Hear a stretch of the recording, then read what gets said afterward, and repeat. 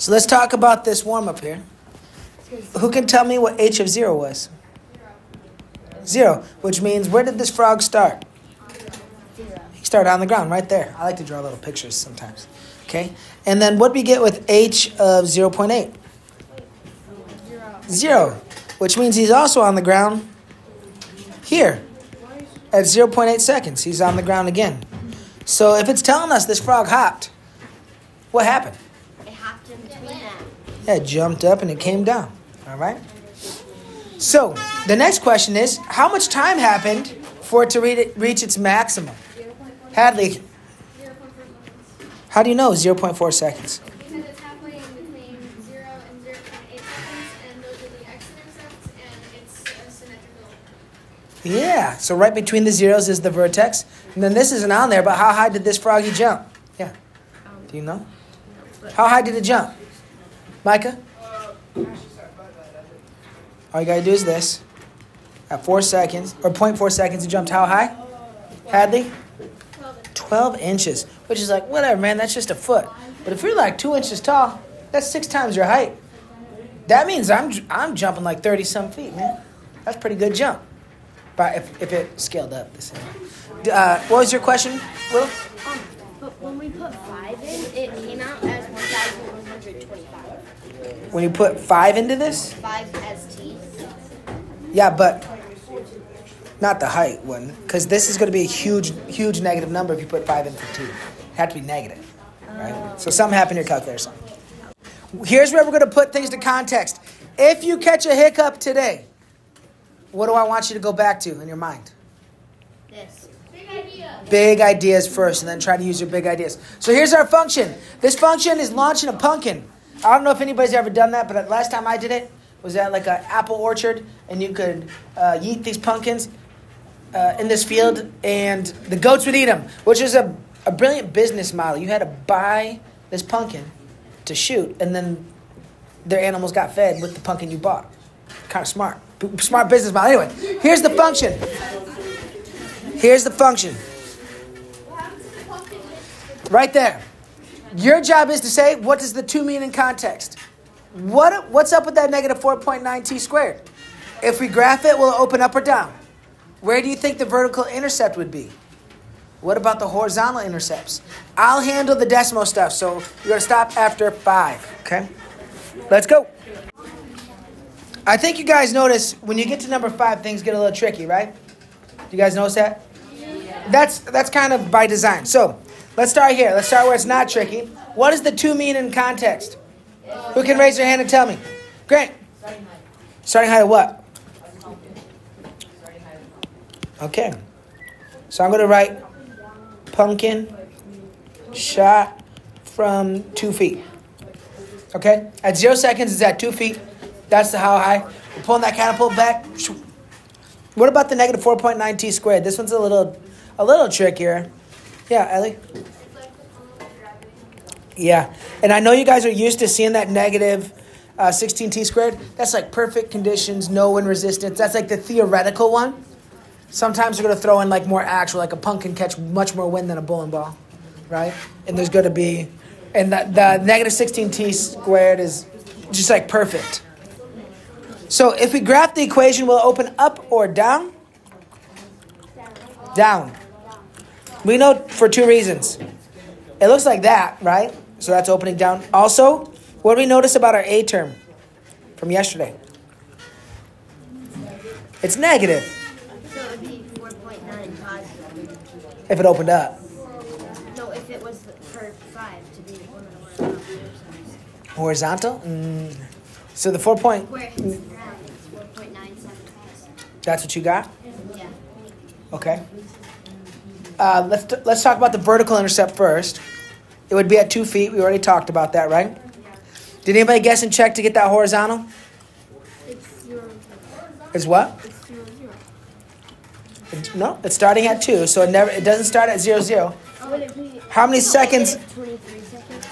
How much time did anybody get to where it hits the ground? With your skill set, there's only guess and check for this. Willa, what'd you? 9 seconds. You got 4.9 in your calculator? Okay. Well, let's check this out. We're going to go to decimals. Is that 0? So the whole point of this is we're going to acknowledge that standard form is currently not the greatest way to get a 0, right? I mean, you can get the y-intercept nice. Yeah. In this case, the y-intercept isn't even a 0. So let's go to Desmos and see what's up. Are we allowed to open our computers? I'm going. Oh. That's from yesterday.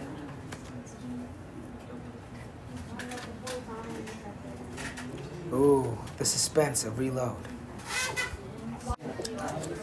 So let's check out this x-intercept right here. We got 4.92. So not exactly 4.9. That was really close. 4.92 works. And let's see how high this went. 2.418 seconds to go. 30.658. So the horizontal intercepts, we've got negative something. Does that make sense in context? Yes.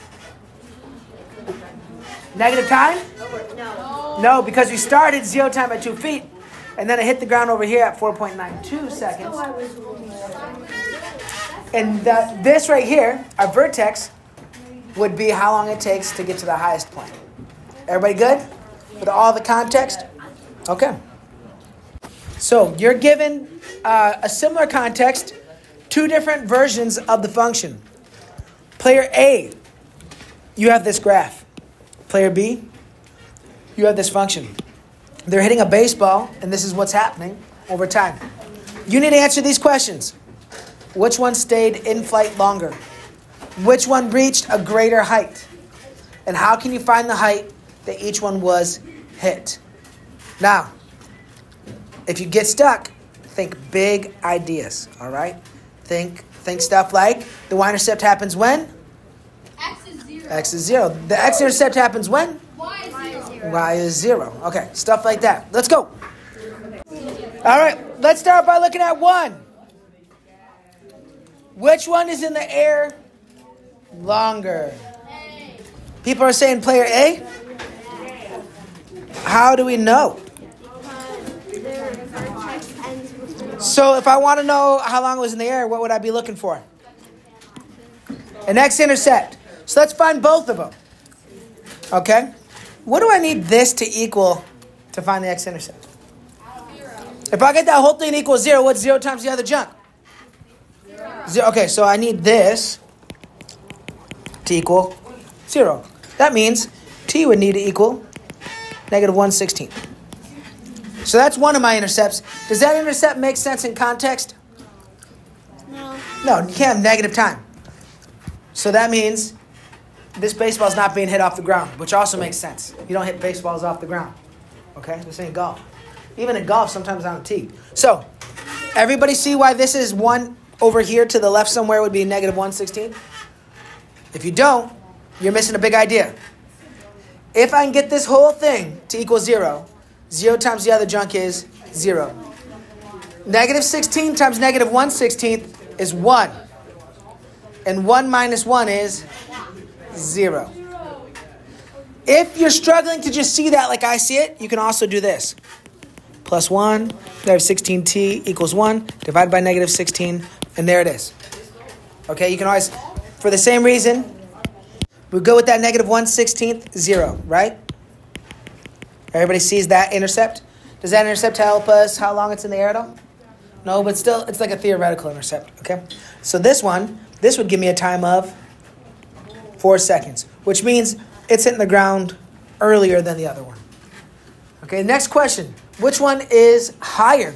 Well, this one's a little tricky because unless this was a 4-second pop, fly straight up really fast or something, right, you would imagine maybe it doesn't go there. And our zeros to get to our vertex aren't like 0, 0 on something. But guess what? Negative 1/16 is really close to 0. Did anybody try 2 seconds and see what they got? No? So I would have tried 2 seconds. And 2 seconds only got us to 66 feet if we had a g of 2. Okay? So if we're thinking, I know it says don't draw anything, but if at 2 seconds it's 66 feet, is there any way to start down here somewhere and kind of do that? You can't, no. Well, is there any way to get above this? No. But if we wanted to get the exact vertex, we would have to do 2. Wait. It's just about 2. if we'd have to do 4 plus negative 1/16 and divide that by 2. And it's seriously something like 1 and 32/33 is the x value of our vertex. I did the math. Yeah, what'd you get? The actual vertex is 66.015. No, 016, sorry. Yeah, so essentially, it is the 2-second one, right? Because 32/33 is almost a whole. So what that means is, at 2, it never gets as high, right? It goes like that, kind of, but smoother.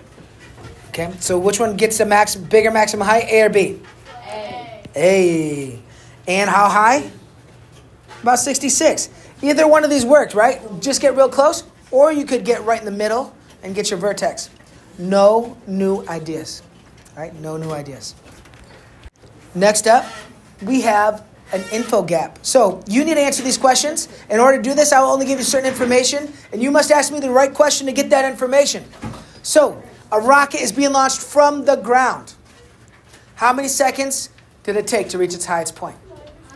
Also, it was 8.8 feet above the ground twice. How many seconds passed between the two 8.8s? So come up with a list of questions to ask me in order to answer these. So you've got all the information you need to answer this question. Let's go. Thanks for asking good questions. All right, here we go. I'm drawing a really good picture right here, okay? This rocket shooting off the ground is coming down over here. I know that it came down at 1.6. Okay? So how long to reach the highest point? 0.8, because I know the highest point happens halfway between the zeros, which are 0, 0, and 1.60. Okay. I'm making an ordered pair here. We don't know the height. We actually don't have enough information for the height. I also know that I hit 8.8 at 1.1. So somewhere like here, let's say 1.1, 8.8. So when else, right, because this is like symmetrical, that is 0.5 before it hit the ground. So it must have done it 0.5 after it left the ground. Everybody seeing that? It has to be symmetrical. So if 8.8 happens right here, a half second before it hits the ground, that means it was a half second after it left the ground as well, because it has to be symmetrical. All right. So instead of doing this one with you, we're going to, I can show you everything, but we're going to go right to the lesson, cool down together. I'm trying to get you some homework time in class. Okay? So you're going to do this. When you finish this, the homework is located on the 3D printer, but we're going to go over this all together in about 5 minutes, okay? Also, I'm going to acknowledge that there's a typo on here. It means tennis ball, not beach ball. I know it's a detail we're all wondering.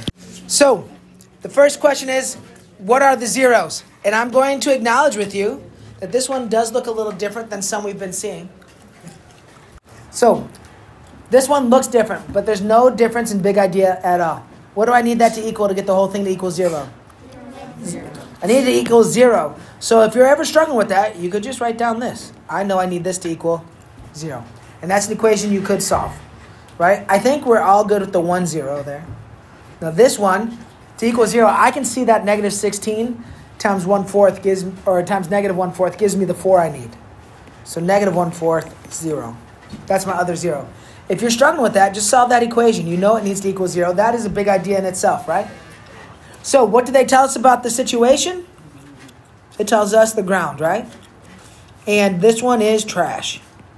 That does not help us with anything. That's theoretical with the function.